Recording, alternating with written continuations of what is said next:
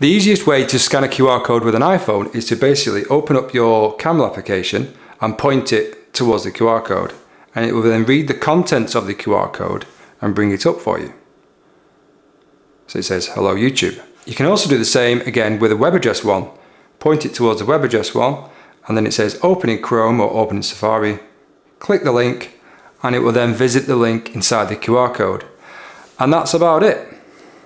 If you have trouble using the camera to read a QR code, you can basically install a QR code scanner.